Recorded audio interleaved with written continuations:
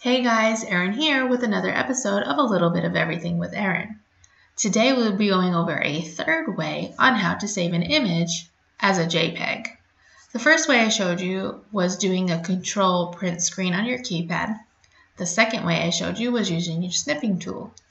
Now the issues that I've had with both of these from your guys' comments is the control print screen doesn't make the resolution high enough to be a nice clear image, which is completely understandable.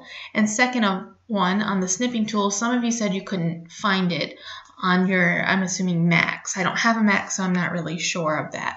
So I did accidentally find a third way last night when I was making a PDF file. So we'll go over how to do that really quick. You will need a PDF creator. If you don't have one, I will link one down below in the description box. And that one should be free. They usually are. So the first thing you'll need to do is pull up your image. I've already taken my cut lines off, and I did that by highlighting and going to the cut line and just hitting the clear box.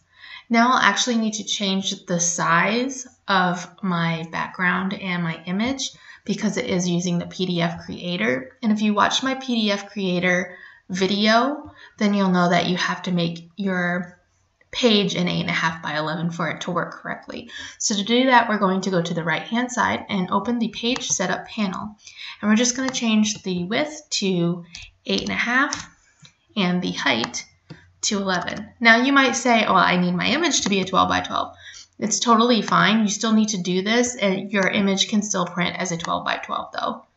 And then I'm just going to fit my image into the white square, and I do it this way just so that I know exactly what kind of space I have to play with. Now you'll go to File and Print, and you will click on your PDF creator and hit Print. This may take a minute to convert, and then it'll pop up asking you what you want to title your document, and we'll just hit some numbers and then hit Save. And then I'm going to change it from a PDF to a JPEG and hit Save. And there it is, saved as a JPEG.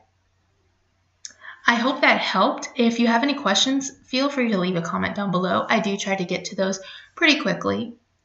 If you enjoyed this video, make sure you hit the like button. Share it if you want to, that helps me out. And if you haven't already, make sure you subscribe. And if you hit the bell at the top of the page, you'll get notifications anytime I post new videos. As always, guys, happy crafting!